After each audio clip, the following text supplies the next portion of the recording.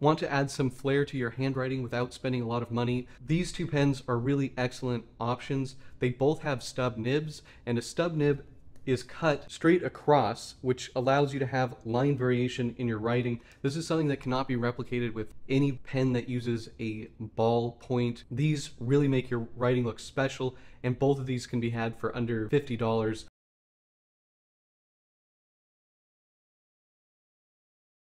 Onto the Lamy Vista.